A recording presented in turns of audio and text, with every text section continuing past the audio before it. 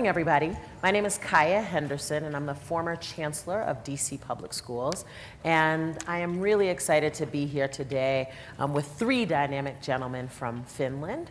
And we're going to talk a little bit about the Finnish education system, because it could not be an education conference if we didn't talk about the Finnish education system, right?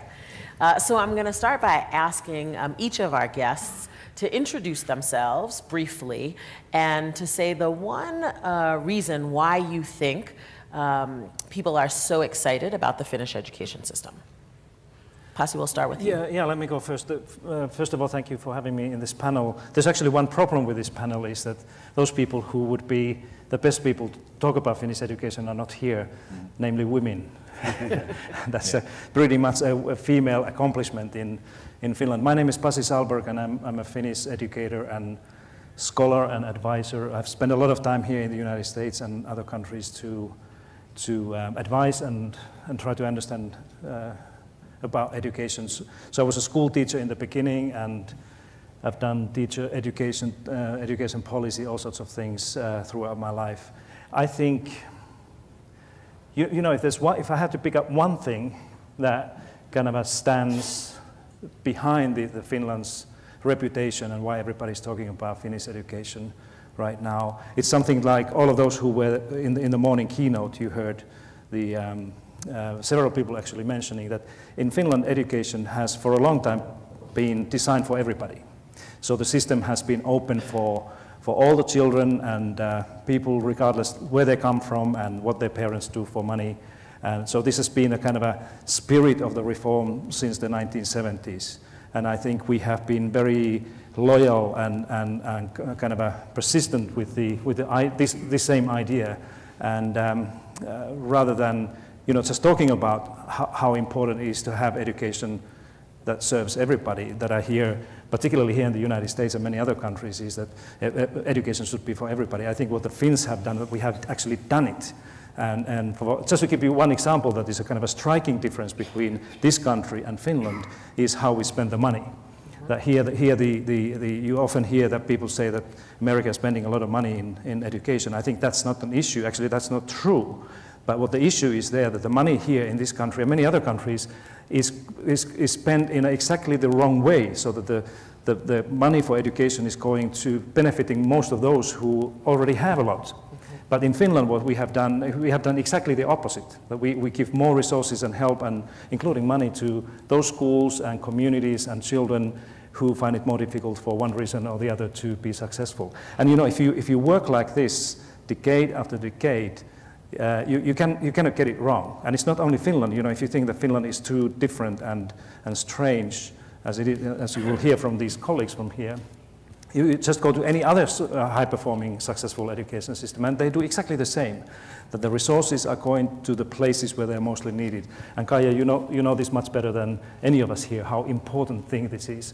But people need to understand that Finland has been doing that for the last 40 years already, very systematically. Can you say that one more time, please? Yeah, we have to be consistent, and we have to kind of understand that the equity of this education system is the one that drives quality, and the resources have to go to the places where they're mostly needed. Amen. Amen. Saku, tell us why Finland is so hot. Well, starting a brief introduction of myself.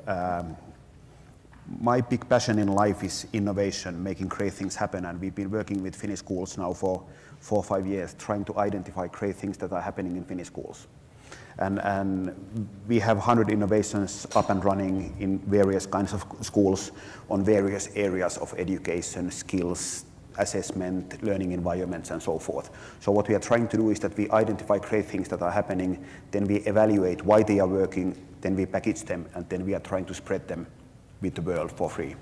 And the next stage is that we are doing exactly the same globally. So not concentrating only in Finland, but also on global innovations. And the name of the project is 100. But getting back to your question, it can be divided too, because the original question was that why people are excited about Finland. And I think that that's quite easy to answer to. And the answer is PISA. Because if there wouldn't be PISA, if there wouldn't be easy, what the PISA is. PISA. So PISA is maybe the better expert. You can give explanation on the PISA. One sentence. PISA is the Program for International Student Assessment that the OECD, the Organization for Economic Cooperation and Development, has been running since year 2000. And in this first PISA that Saku mentioned, Finland became number one. Exactly. So Finland was number one in 2000, we were number one in 2003, 2006, and then boom, there was a trend that Finland is the country to look up to. But I think that the more interesting thing is the reason what's behind that one, and there's so many reasons. One is exactly the thing that Pasi mentioned, is that we have an education system which is concentrating both on excellence and equity, and we are quite good in both. But for me, if I'm adding something in here, I'd say the one word which I'm excited about is trust. So I'd say that in Finnish education system, I think one could say is that the quality of the teachers in Finland is quite high. But that's not enough, as we know from any industry, is that if you're having great people, but you are not trusting them, you are not giving them any autonomy, you are not giving them any freedom, they leave, they are not motivated. So in Finland we have great teachers, but we trust them. So they are the best experts in the classroom to do the assessment, to do the development, to decide what kind of innovation do they want to use, and so on and so on. And unless you are having this kind of combination, great quality of teachers and trust, I think it's extremely difficult to change the education system. Thank you. Peter. Yeah, so keep it brief. So yeah, I'm Peter, and before I used to be the Mighty Eagle at Rovio and AngryBirds, so we made this little game, and then over the last 6 years it's been downloaded like 4 billion times, so it's like quite a few. And then after we got our movie out last year, decided it was like a good time to let kind of like rest of the team, keep working on AngryBirds and then start doing, bigger and better things. So one thing that we're doing now at Lightneer, so a company started together with Niklas, founder of Rovio, and then Lauri, who's sitting there in the green hoodie, so we have like different colors and everything. And then Lauri Konttori, who started Rovio Animation Studio back in the day. So basically we started Lightneer to make learning fun and actually through games. So in Finland, yes, we have, as we heard, a fantastic kind of like educational system and fantastic schools. We also have fantastic game companies. So not only AngryBirds, but Supercell, they made like Clash of Clans, Clash Royale, all of that. So we have some talent in that space. And then we decided to bring these two things together and create fantastic games that also add learning. And our first game is Big Bang Legends. So if you play that game for like 15 minutes, you'll get basics of particle physics. And yeah, basically what we're doing is making particle physics popular. So that's kind of like what we're up to right now. And yeah, then kind of like why the Finnish education system is so good. I think that, already, of course, the teachers are fantastic and we trust them. I think that's very, very important. But I think that also that we kind of like trust the kids, so we give the kids kind of like lots of independence, and I think that's something that is very, very important and will be even more important going forward. And I think that the PISA stuff, yeah, that's kind of like why people have been looking at Finland, but now you also have high PISA scores, almost all across Asia, so Korea, Singapore, China. But I think like there, if you look at kind of the Asian model, the results are achieved by like a lot, and really a lot of hard work, very long school days, and a lot of homework. And then in the Finnish model, very short school days and hardly kind of like any like homework at all. Which means that you have kind of like a healthy balance between school and life. And I think that is also very important, because it's important for people that you can actually reflect over things, and it's not just like, work, but you also have to kind of like have some time to kind of like do other things. So that's also, I think, very important. I think one of the things, Saku, you talked a lot about trust. Well, you talked about, I like the way you linked the two things. The quality of the teachers, right? The teachers are very high quality, and trust and autonomy goes along with that. You didn't wake up that way, right? At some point, Finland was not super performing on the PISA. And so how did you get to the point where you have all of these really high quality teachers that you trust?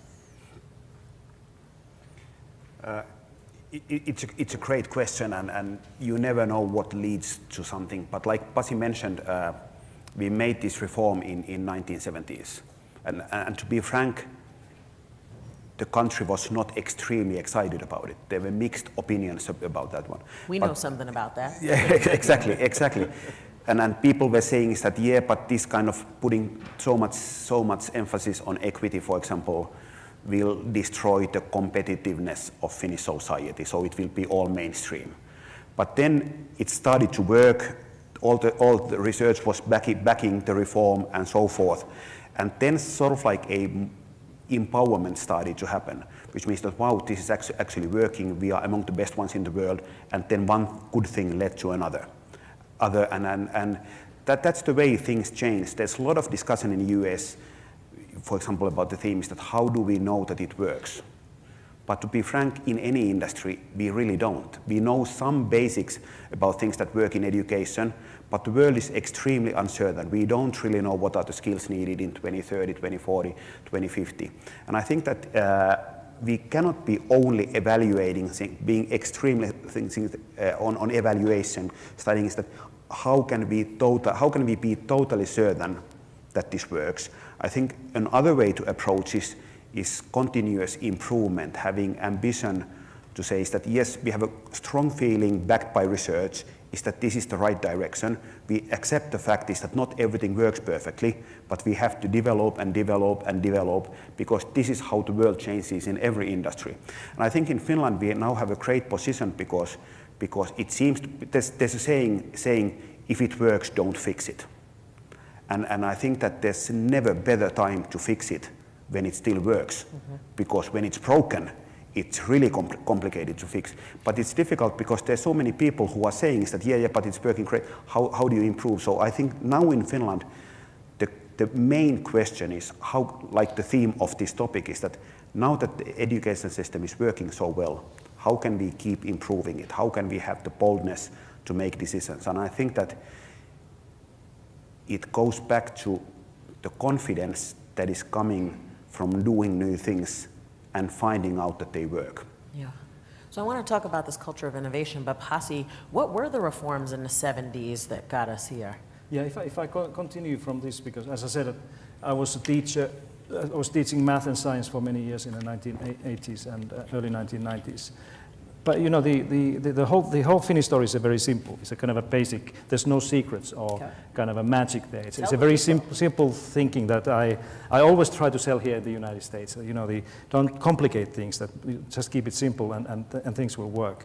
And you know, if you go back to the early time of when this big change happened in the early 1970s, you know, there were a couple of things like, first of all, there was a kind of a common understanding that we also heard this morning in the keynotes, that anybody can learn. That anybody can learn if we have right conditions and circumstances for that. That's what most of the teachers in Finland understood. And then we also insisted that we cannot segregate schools.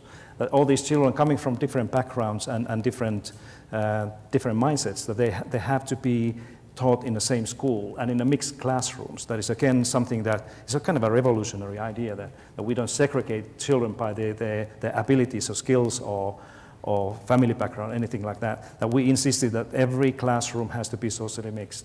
And it's a very simple, the conclusion is very simple, is that you can only do that if you have well-prepared and trained teachers. Teachers had to be educated in a different way so that they not only can teach them math and Finnish language and other things, but that they understand what is going on in the socially mixed classrooms. And therefore, we decided, after a kind of some sort of debate in the 1970s, to upgrade the teaching profession to the same level as lawyers and doctors and all the others, so that everybody must have a master's degree in the research universities. That Finland is one of the very few countries that is actually doing that, and Finland is the only country that has done that since the late 1970s. And I think that brings the story very quickly to the trust that if you have well-prepared professionals, like, just think about I don't know if you trust lawyers so much. Let's say we trust doctors. Let's take another profession, like medical doctors or dentists. I think most of us here, we are fairly confident that if your dentist or medical doctor has a degree from any recognized university and some practice, that I'm confident to hear, you know, what the advice is about my health or my conditions. And it should be, we wanted to have the same thing in our schools, that all the parents would feel confident and kind of trust the teachers who are teaching, because they knew, parents knew in Finland, and they know now in Finland, that the teachers, primary school teachers and all the others have the similar type of training. They go to the same universities, and they're expected to do exactly the same type of academic rigor than all the others. So the trust that Saku was talking about is a kind of a result of that kind of a realization in the 1990s, that we had enough people there running our schools, including school principals, who had, you know, advanced academic training and preparation. I was a teacher that time, and I remember I was one of those active teachers who were kind of loudly asking the authorities and politicians to give us more authority and trust us. And we said, I remember saying that, just, you know, if you let us do and teach as we think we should teach these kids, we can give you much better results than if we have to do what you ask us to do. And so this was like a nationwide movement in the early 1990s. Teachers and schools were saying that just let us teach. Like many teachers here in America are now saying that, so why don't you just let us teach, do our job? And this is one way that Finland, you know, we had a smart authority that time to kind of step back and say that, okay, teach, you know, show us what you can do. And of course, you know, if you go back to the 1990s when this happened, of course, some people, some schools and some teachers made mistakes. But it's exactly the same in a business where these guys are. That if you are afraid of making mistakes, you will never really get anywhere. And that was it was a very smart move by the authorities and politicians to say that, okay, we can tolerate mistakes, but we have a system that is able to help those individuals or schools or communities that make mistakes. So rather than, you know, investing a lot of resources and attention to testing kids and accountability and all those things that have nothing to do with learning, we invested our resources to identify and help those individuals and schools and communities that were not able to kind of perform and do those things properly. So, you know, in the end, I still want to underline that this Finnish story, all of those here in this room, if you have a kind of a mystical idea of Finnish education that they have somehow figured out where the secret is, that's not true. We really went back to the basics and understood that the education is about the relationships, it's about trust, it's about professionalism, and just, you know, letting people to do the right thing. Yeah, but I think an untold part of that story is how much you all invested in teacher training. It's really important to not just assume that everybody is at the right level or that everybody can provide the Can I tell one anecdote about that? Because you may find it hilarious, and you haven't heard this, so I'll tell this to you as well. You know, I was one of those individuals leaving high school who, my dream was to become a primary school teacher when I left high school. I really wanted to do that, not only because my father was a primary school teacher, and many people in our family was, but I felt that that's the job I want to have forever. So I applied once, and I failed. I applied again, I failed again, because as you heard, it's a very tough, it's more difficult to get into primary school teacher education in Finland still than in a law school or medical school. So I was not good enough to become a primary school teacher in Finland, so I ended up teaching at Harvard University and worked with the World Bank instead. like many others in Finland have the same story. Peter, you are one of the foremost innovators in the world, especially when it comes to technology. And one of the things that Tony Wagner says in his book, Creating Innovators, is that schools actually beat the innovation out of students. Did you feel that growing up in the Finnish education system, or did you actually feel like your creativity was encouraged? I don't know if it was like encouraged in particular, but I think that it wasn't kind of like beaten out of us either. So I mean, you have a lot of room to do things, and I think that this is also one thing, and then kind of like maybe to understand this like true contrast, that I think that you know, and why I always come back to this you know, short school days, not a lot of homework, and I think it's important because then. And there's a lot of discussion here that, oh, we should make, you know, the school days longer because look at Asia, you know, they're killing us because, you know, like in China, very long school days, or Singapore, very long school days, and all that. But I think that, and actually maybe also one thing that, I mean, it's easy to kind of like criticize that, okay, the you know, educational system in the US and, you know, it's broken, there's lots of challenges, all that. But I would actually argue that there's actually, it's very good that there is kind of like also room to kind of like be yourself and kind of like be creative. So I think that that's like super important, and also kind of like in the Finnish model, that because you have time to do other things. I mean, again, always, you know, like use the example that I was having afternoon tea in Beijing with the president of the Beijing Media University, and then he was telling me that his wife is very concerned because their 12-year-old son plays basketball, and then, you know, like here or like in Finland, they're like, you know, so what's the problem? I mean, it's great, he's into sports, you know, like fantastic, and, you know, even basketball, and then, but of course it's bad because it's away from the academic achievement, it's away from school and all of that. So I think that I would say that we're not necessarily like, you know, focused on the creativity or anything like that, but because of these like short school days and like and not having to spend like your whole evening and night, you know, sometimes doing homework, you have time to reflect and you have time to be creative. So I think that's probably like one of the reasons. And then if you look at, you know, now that we created things like if you look at Finland, like on the technology side, I mean Linux, that, you know, pretty much like runs the internet, and MySQL and you know, then AngryBirds and like a few other games and all that. I think that when I'm asked that, okay, how is it possible only 5 million people and you did all of these, you know, fantastic things, then I always say that, yeah, it's, you know, because of the fantastic education. But there, you know, the fantastic education, so it's what's happened in school, but also very important what doesn't happen in school. So yeah. I think that school doesn't have like a monopoly on kind of like education or creativity. And here, you know, the thing is that if you don't have time, you know, simply don't have time during the day to do anything besides like study, I mean, then yes, it kills initiative, it kills creativity. So I think that maybe in Finland, because we have short school days, then, you know, the kids can actually be like creative on their own. Can I add something here before Saku comes, because I think it's very important what Peter is saying there.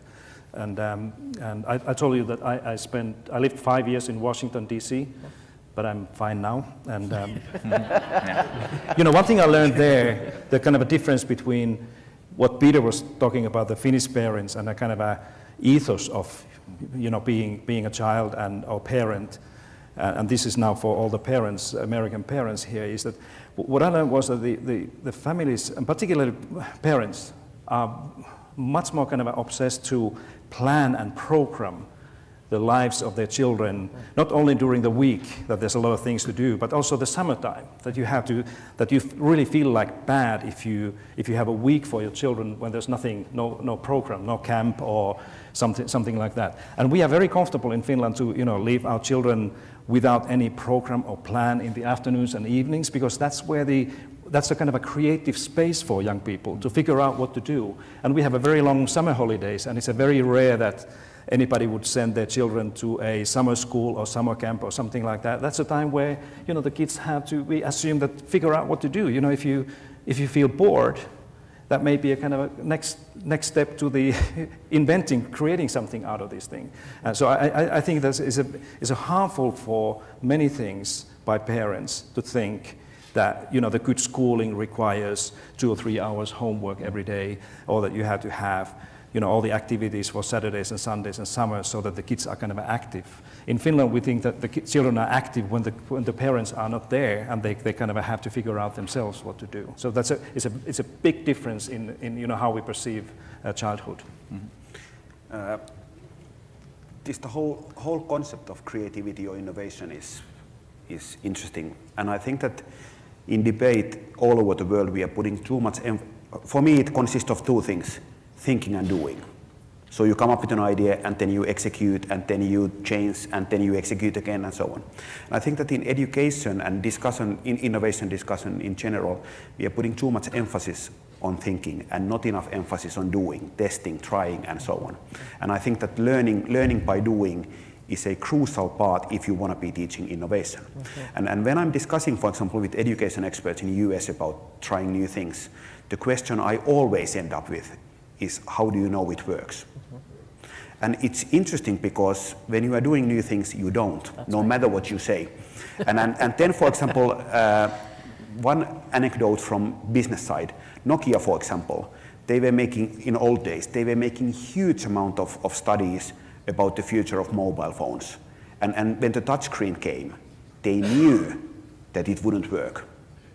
They knew, they were certain, because business people don't want to have touchscreens because they want to have keyboards. And it was a fact, it was not an opinion, and they were totally wrong. And I think that in education we can have many things which mean we know that this will work. And even if we have analysis that this will work, it doesn't mean that it will in an uncertain world. So we have to understand these things. And then when you are talking about lifelong learning, it's interesting. I think that the things where most of the learning happens are the spaces when something didn't work. So it's crucial is that we tried this, it didn't work. What did we learn out of this? But it's fascinating. One good friend of mine, who is one of the best teachers in Finland at the moment, Pekka Peura, who is teaching mathematics in a extremely innovative ways. And then the group of US people came to his class and said that, but the ways you are teaching are so out of the box and so on. How do you know they work? And then Pekka Peura said that, I can see it in the eyes of the kids. And then they were asking, yeah, but how do you measure it? That I can see it in the eyes, I don't measure, I trust because I'm with the kids daily. And this is interesting because if you want to be trying new things and so on, you have to understand is that it's a leap, you don't know what works or whatever, you have to trust, you have to improve. I think one of the tensions, though, that educators feel, especially when you teach children from low-income backgrounds or children who are really struggling, is if I try something and it didn't work, I have this kid who I've failed immediately. Exactly. How do you reconcile that idea?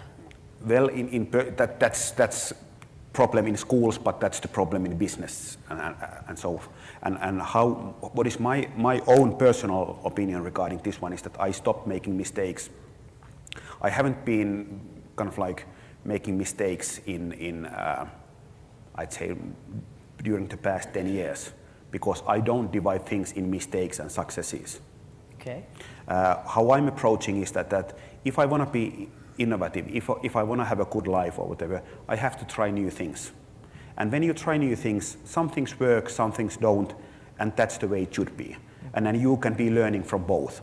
So if I'm doing something which didn't work, but I learned something useful, I call it a success. I don't call it a mistake. A redefinition of mistake. I like it. Yeah, and there's another, if I look at some of those differences or kind of how we perceive things in a different ways. Your question about success, or if somebody succeeds in a school, this is particularly true in a primary school, maybe in middle schools as well in Finland, is that the most important first success of every individual in a school is a well-being and health and happiness.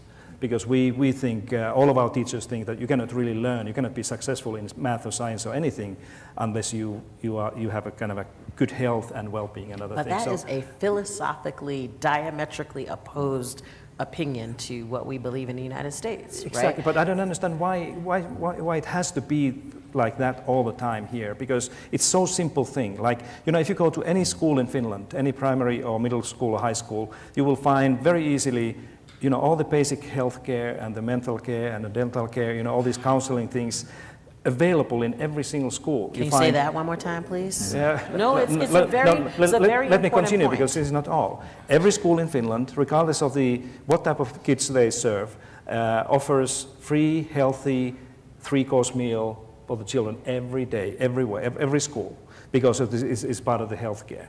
Every school in Finland has that we call the student welfare team. It's a group of experts that meet every week, not to talk about the math scores or science scores or those things. They meet to talk about the well-being and health and happiness of children. And they try to identify early on if there's any individual in a school that may end up in a trouble if we don't do anything. And that's a huge difference, that we do that systematically in every school in Finland, and you do here in the United States. That's something that is primarily a responsibility of the parents. And when I speak here with the educators about this, I often hear people saying that, but school is for learning, teaching and learning. It's not a kind of a healthcare center. But it is actually a healthcare center in Finland if you look at carefully what type of services and things children are receiving there. critical for success. Yeah. This is an EdTech conference, and so when I visited Finland in June of last year, I was in schools, and almost nowhere did I see a computer in a classroom. Talk to me about the role of EdTech in schools in Finland. Yeah, first of all, like I'm not like a huge fan of like the whole term EdTech. You know, Okay. So I think that that's already like not like a good start. But I think that I mean it's not only like in education, but it's like in all areas of life that typically it's not about the technology. I mean, like the whole thing is that I mean, this classic thing that, you know, like if you automate like a bad process in business, it's still a bad process. You might execute like it faster, but it still, you know, doesn't really, you know, solve the problem. And I think that that it's also and of course, I mean, people have now learned a little bit more, but it's not about like, okay, let's buy everybody iPads and then, you know, like we're done. I mean, it's just also like the whole thing. You know, if I look at what we're doing at Lightneer with Big Bang Legends, that I mean, there are many people who are making learning games. And then we all know that nobody plays those because they're like not very good games. So it's not about just like, okay, let's, you know, like take technology, let's make this into a game, and then you wonder like, oh, why is it, you know, like nobody's using it, you know, and learning doesn't happen. So again, like the same thing as if you kind of like automate something bad, it doesn't make it good. So you have to start, like in our case, we make a great game, and then learning happens. And I think that with like this whole EdTech discussion and all of that, that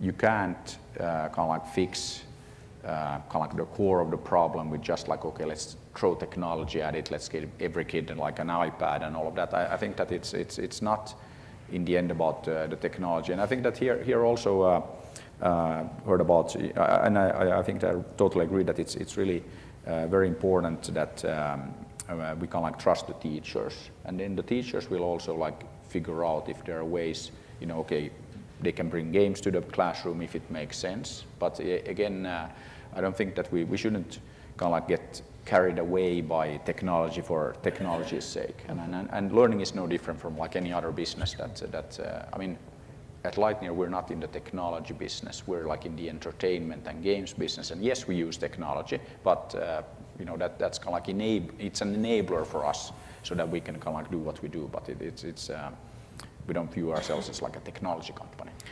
I had the opportunity to visit Lightneer, and I would love for you to share a little bit about your early childhood classroom. Yeah, that's actually that's another activity that we've been doing. So, but I think actually I think that what is very important and what is kind of like at the core of all of this, and I mean, if we're about technology and games and what have you, but I think that we've been talking a lot about like making learning fun in general, and I think that you can use fun there as kind of like you know, engagement, and of course, I mean, games are fun, so that's why people play games, and that's I always use the example I mentioned that earlier, kind of like this morning as well, that since like the 80s we've had this situation in Finland where boys speak better English than girls, and it's because they play more games and the games happen to be in English. So again, it's one of these examples that it's something that has kind of like happened by accident. So it's not the boys decide that, okay, let's speak better English than girls. And actually now that is something that is luckily evening up, because now girls also play a lot of games. So it's not, you can't really see that much of a difference anymore. But I think that it's again, the reason for that is that, okay, they want to learn English because they want to play the games. And I think that, again, if you look at like with this fun learning and all of that, that you have to have like a reason for learning. And I mean, if you can make the learning fun and all of that, then you know, it's not the worst answer a teacher can give that, like when a student asks that, okay, why do we need to learn this? Yeah, because it's going to be in the test. I mean, this is kind of like, yeah, great, that's like super motivational, so I have to learn this, but like, is it like actually useful? So I think that's one thing, and actually then on like what we, in Finland we also like, we do a lot of work in early years, like education, the early side works like great, and I think that that's also, because that's where you have like the biggest impact, and maybe there, you know, what we want to do, and I think that, again, understanding through an example that when people move to Finland from kind of like abroad, and then they put their kids into Finnish daycare, into a Finnish kindergarten.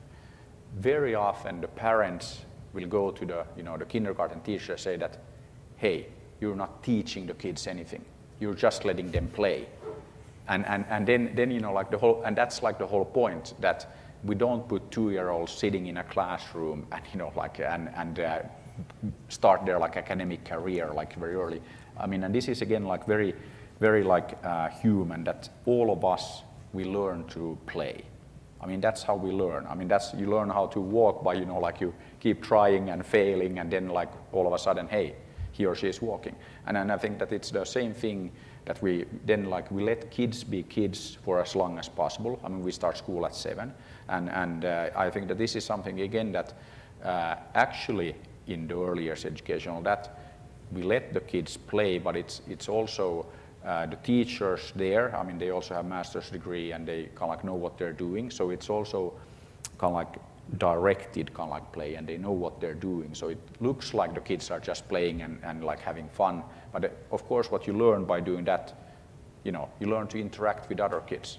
And anybody here, you know, and at this conference, I mean, it's probably like a pretty good skill to have to, you know, be a bit social and be able to talk to other people. So it's these kind of things, life skills, that are super important. So much more important than then, you know, like being able to do like calculus when you're 5 or something like that. Saku. I'd love to make a comment on Pasi's definition of success, because that's essential, but let's get back to that one in the very end. But about the digitalization, maybe because for me one of the crucial things about Finnish nature, Finnish character, Finnish culture is being transparent, being brutally honest. And what you are saying is not totally correct, meaning that there isn't the technology in Finnish classrooms or whatever, because I think that we are almost exactly in the same problems as any country in the world. And one of the key problems is that the way the digitalization is happening in education is that you are buying huge amount of tablets, and then you are turning textbooks into PDFs which don't really work, and then you put them to tablets that don't really work using Wi-Fi that doesn't exist. And it's amazing that every country after each other are making exactly the same mistakes. And that goes back to the culture of innovation, because there are brilliant examples of what digitalization could be done in the right way. But the problem is that no one knows about them. I'm asking about which one of you have studied the high school of Öresund or whatever, and no one knows about those. And there are great examples on how to do it in a right way. And I think that it's a massive shame that the whole education society in any country, we don't share the great examples and the bad examples. We all have to make our own mistakes and so forth. So I think that that's one of the key things we have to understand. But for me, the end of the digitalized, of course the schools have to be digital because the world is digital as well. But if we are trying to use the kind of like digital devices, for example, into one-on-one studying, into studying textbooks and so on, it makes absolutely no sense. Absolutely no sense, because books are in many cases better than the tablets for those cases. But you can use them for cooperation, collaboration, creation across borders, doing new kind of things and so on, and then close the tablets or close the computers and do some other things as well, and it's about these balances. And there's huge amount of great examples all over the world, but we have to make them travel. So that's one of the key things. And in Finland, unfortunately, we are also making same kind of mistakes as any country in this space. That's my opinion. Peter, you talked earlier about stealth learning, tricking kids into learning, or not having them initially know that this is about learning, but really about engagement. How are educators in Finland responding to the idea of stealth learning? I think that it's actually educators everywhere are you know, responding very positively, and I think that it's again one of these things, because it's kind of like very natural. And I think that I mean, we use the stealth learning as one example, that you don't even realize you're learning, because I mean, like, you're having so much fun, you're learning, you know, a lot of things without even realizing. Because always when we, you know, we let the kids, you know, play our game, for example, for 15 minutes, and then we ask them, did you learn anything? And most of the kids will say that we didn't learn anything. It was a great game and it was fun, but we didn't learn anything. And then we asked them a few questions, and it turns out that they actually learned. But I think that it's a little bit like the kindergarten example of the parents being concerned that, hey, you're not teaching the kids anything. And I think that that's again, you know, and to Saku's point there, that you know, in many, or pretty much like all over the planet, we're making the same mistakes, that we're just like, okay, here, you know, have an iPad or something like that. But I think one thing here that kids are, you know, of course, they're smart, and we heard in the morning that anybody can learn anything, so there's no excuse. And I think that now what is happening with the, you know, technology is that all the kids have a smartphone pretty much. I mean, that's you know, happening everywhere, and it's not only like in the developed countries, but I mean, if you go to Africa, okay, not every kid has a smartphone, but they, you know, like every kid starts to have a phone, and of course, give it a few years and they're going to be like much more capable devices. And that's again one thing that is great with the technology, that like the prices are coming down like very, very rapidly, and that means that then you know, kind of learning is getting out of control. So, you know, anybody can play, for example, our game like anywhere, and great thing with games that they're like mostly free even. So again, we get this like you know, equal access for all thing going. But I think that it's not about, you know, like with stealth learning and all that, it's not really tricking kids into, you know, doing something that they don't want to do. But I think that it's again, it's more about making that, you know, particular learning process fun. And I think that, you know, also like maybe Saku's point there, but I think that if you look at most of education, it's not like we've had anybody look at the kind of like the service design, the experience design. And this is something that we do in games like all the time, because I mean, there's 700 new games hitting the market every day, and if you don't get it right when, you know, people download that free game and in 5 seconds and they don't like it, you're gone. So and I think that this is also that we need to challenge you know, the whole educational system, that you need to actually design it, and you know, it's the physical and the digital. You kind of like, you have to bring people there who know how to do these things, and let's say on kind of like I don't know, positive or negative note, but the thing is that it's also true for many businesses that they're not fantastic at service design. So I think that you know, education is, but education might be like a bit kind of like further behind when it comes to this design thing. So Pasi, the Finnish schools have fallen slightly in the most recent PISA rankings. What do you think is going on, and how is the education system responding? I think that there are two, and you're right, that you know, if you look at the 2015 and 2012 international results, that the Finnish schools of the Finnish system has been declining. I think, first of all, it's equally complicated to explain exactly why that is than it is to explain exactly why Finland was good in the first place. So these are very complex systems to explain. But let me share two things that I think are behind this. First of all, that there is an actual decline in among Finnish 15-year-olds regarding particularly reading literacy. That's where the biggest decline has been taking place, and not across the board of the 15-year-olds, but particularly boys. 15-year-old boys have, you know, they're reading much less than they used to, and if you don't read, then you don't learn how to read effectively, and that affects everything. So you know, if you look at the data available from the OECD, if the Finnish 15-year-old boys were as they are on average in all the other countries, meaning that the boys normally do a little bit better in science and math than girls. Girls are better readers almost everywhere. If this was true in Finland, then Finland would be like Singapore. So we would be a very, very high performing. So it's fair to say that the Finnish girls are actually keeping Finland above the surface. Otherwise, if Finnish girls were like Finnish boys, now we would be doing really badly, like Sweden or Norway. So that's one thing. Make no mistake that there has been decline in actual learning, and our own research and studies in Finland indicate this as well. And it's a kind of alarming. It's been a very rapid decline.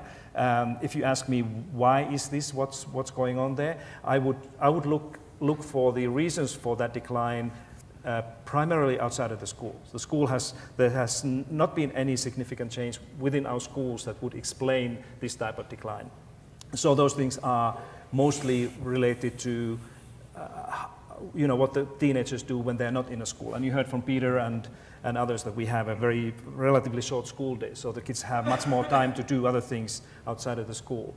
And that kind of a changed behavior that is not about homework or going to the evening school like in Singapore or China kids do, it's something else that is not kind of supporting this type of thing. So this is number one, is that there is actual decline, but the similar decline is in almost all the other Western countries. And now you can see that also in China and Asian countries, so that the kids are not learning this traditional academic stuff as they used to do.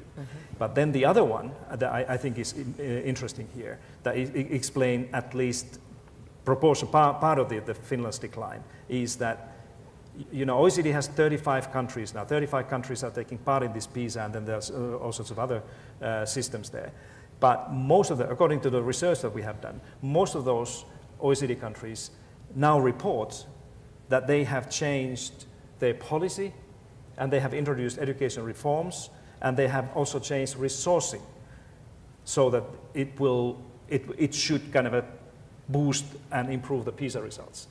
And it often means that there will be more time for teaching math and science and reading. There will be more professional development support for teachers who are teaching those subjects, so that these kids will do well in this test. It's a little bit similar that you have seen here in America within your own kind of a state standardized testing systems, that people are, in many countries, people are kind of trained and coached to do well in this test. And listen to this, in Finland we have done nothing, never, in our school, kind of a school development or education policies that would say that we do this because we want our PISA scores to go up. And for example, what we are doing now as a response to this decline is that we put more emphasis on arts and music and kind of an interdisciplinary approach, which in practice will mean that those teachers who are teaching math and science and reading literacy will have less time to do what they used to do.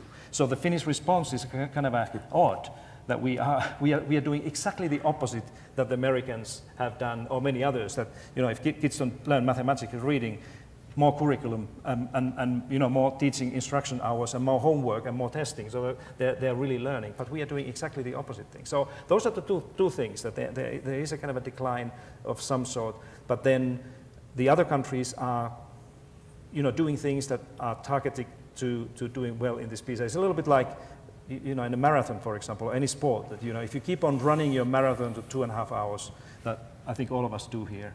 Of course. But if you do that year after year, you can see that your kind of a ranking in a league table of runners will decline. That used to be 20 years ago, if you did 2.5 hours in a normal run, you would be on the top. But now 2.5 hours is something that is like an average. And this is exactly the same in these international studies, that there's so many things, funny things going on, that I often say that the OECD PISA is not really a neutral measure anymore. It doesn't tell the same things anymore that it used to do because of these things. Just like the Olympics is not anymore the kind of a place where you go and see who is really the fastest or strongest or the best, because you never know what these people have been doing. Saku? Yeah, fully agree with Pasi. Pasi said that the Finnish reaction is odd, but I'd say that it's also beautiful. It's bold and beautiful. So what I find extremely interesting at the moment is that we are not talking enough about the fundamentals, meaning what is the purpose of education.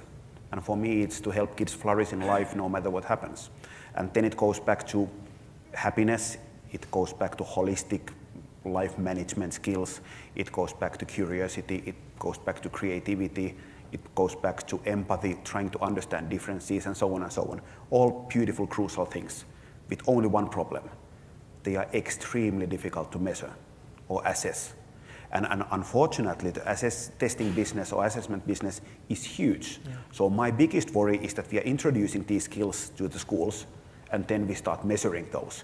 And when you start measuring curiosity or empathy on some scale created by some really complicated, and PISA, just like Pasi mentioned, PISA hasn't been extremely good in measuring those skills. They've been trying, but the problem OECD is having is that they found out, like everyone else, is that they are really complicated to measure. Yeah. Join me, my friends, in thanking these colleagues for sharing so many great